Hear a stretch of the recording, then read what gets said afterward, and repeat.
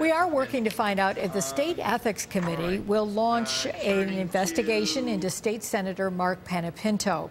The Joint Commission is looking into complaints against the senator. He decided last week not to run for re-election, citing personal reasons. News 4's Callan Gray has more from today's meeting. Callan? Jackie, we still don't have a straight answer if they are investigating. The State Ethics Commission was in executive session for about 3 hours today, and when they came out, they said they authorized staff to investigate a number of matters. But spokesperson Walt McClure would not confirm that Panepinto is among those being investigated. Now, Panepinto's office tells us tonight the Ethics Commission has not opened an investigation, but JCOP has 15 days to notify them if an investigation is taking place. Senate personnel have been doing their own inquiry into Panepinto's office. Today in Buffalo, this is what Governor Cuomo had to say about Panepinto's decision not to run again.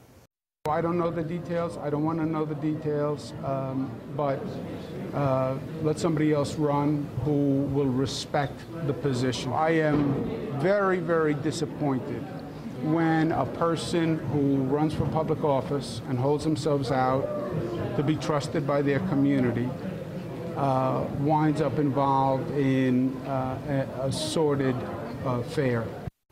We asked Senator Panepinto's office about the governor's remark regarding an affair. They have no comment. Reporting live, Callan Gray, News 4.